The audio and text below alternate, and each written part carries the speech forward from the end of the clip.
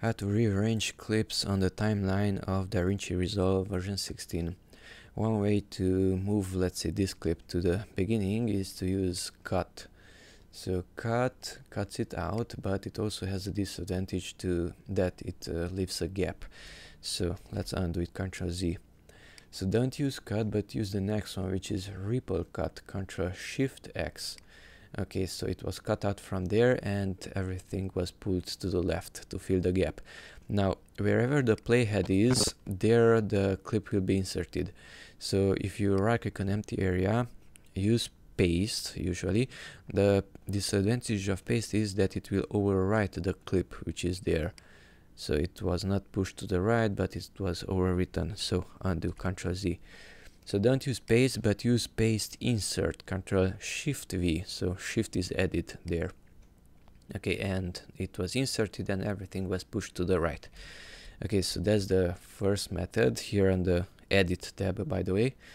Okay, and the next one is to use this one, which is at edit, and swap clips towards left. Ctrl Shift dot and comma is the hotkey.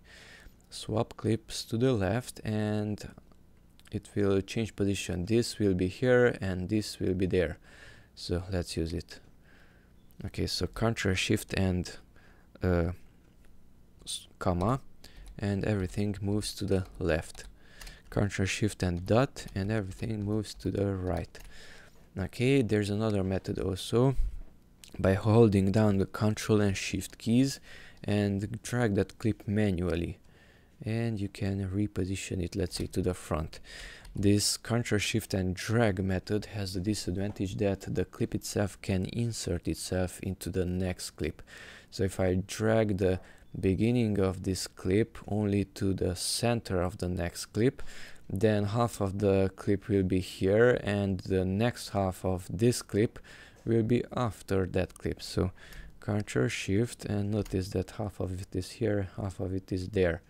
So don't drag it only halfway, but drag the beginning of that clip to the beginning of the second clip. So Ctrl Shift, and now it's okay. So the position of the two clips was swapped.